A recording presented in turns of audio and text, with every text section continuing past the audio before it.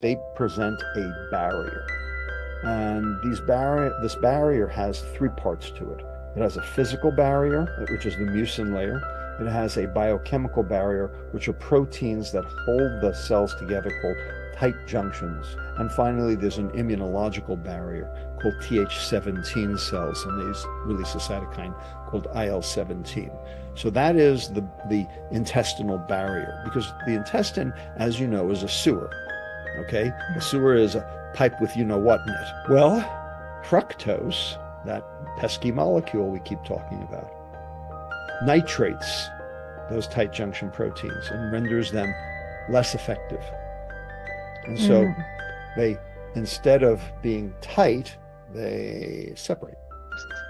When they separate, stuff can get through from the lumen into the bloodstream. And now you've got a phenomenon called leaky gut.